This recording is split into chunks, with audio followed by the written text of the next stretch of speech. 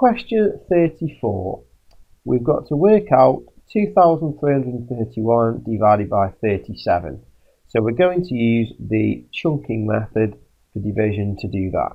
Now, when we're working out the chunking method, we need to find easy chunks of 37 that we can do in our head. So we're going to need one lot of 37, 10 lots of 37, 100 lots of 37, 2 lots of 37, 20 lots of 37, and 200 lots of 37, and one more, which always comes in handy, 5 lots of 37. Now we're going to work out what these chunks actually are.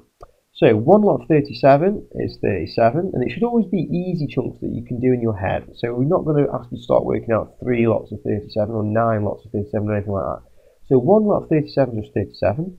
10 lots of 37 is the same as 37, but with 1 0 on the end, so 370. 100 lots of 37 is just 37 with 2 zeros on the end, so 3,700. 2 37s is going to be 74. 20 37s is going to be 74 but with 1 0 on the end. And 200 37s is going to be 74 with 2 zeros on the end.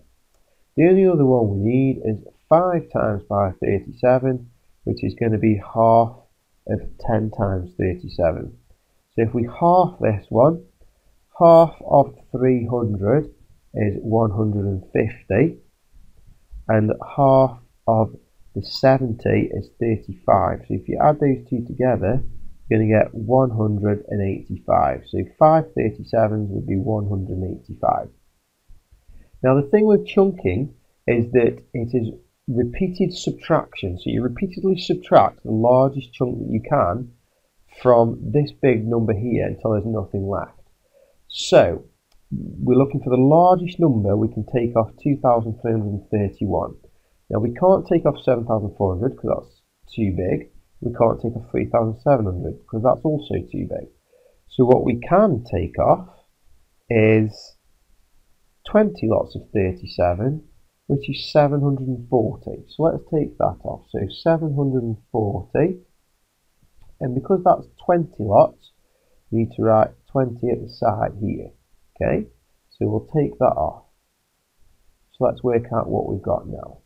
So we've got 1 take away 0 is 1, 3 take away 4 we can't do, so let's borrow.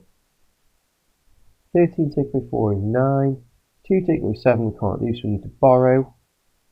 So make that into a 1 and make the 2 into 12. 12 take away 7 is 5, and 1 take away nothing is 1. So we're down to 1,591. Now at this point, you might be clever because you might think, well, I'll just take off another 20 lots, which is 740. But actually, you could take this 740 and you could double it and get 40 lots of 37, because double 20 lots is 40 lots. So double this answer would be 1,480. Now you could actually take that off straight away, and that would be 40 lots. So let's do that. So 1,480 is 40 lots.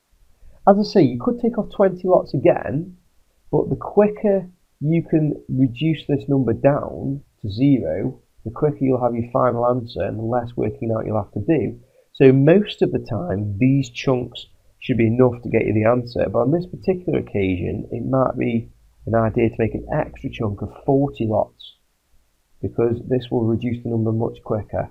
So if we now subtract 40 lots, let's see where that takes us. So we've got 1 take away 0 is 1, 9 take away 8 is 1, 5 take away 4 is 1, and 1 take away 1 is nothing. So we're down to 111. So now we need to figure out what we can take off now. So the next biggest number we can take off is this 74 here, which is a chunk of 237. So let's take off 74 and write the 2 at the side there. And let's see what we get when we take that off. So 1 take 4 we can't do, so borrow.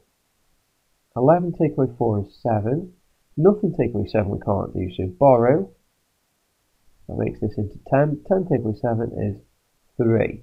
So we're down to 37. And now it should be easy because 37 is just one lot of 37. So I can take 37 off now, which is just a chunk of 137.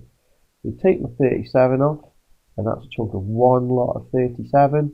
And it's obvious what's going to happen here. 37 take 37 is 0. Now, once we've got down to 0, all we've got to do is say, well, this was 20 lots of 37, this was 40 lots of 37, 2 lots of 37, and 1 lot of 37. We add up all of those lots, we've got 20 add 40 is 60, 60 plus 2 plus 1 is 63. So our final answer is 63.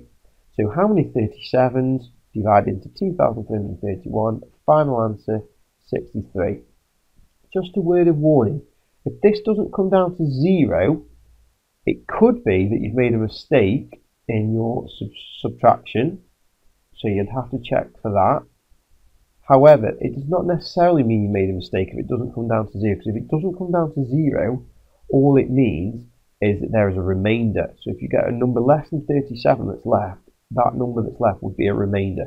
You must double check that you haven't made a mistake in your subtraction.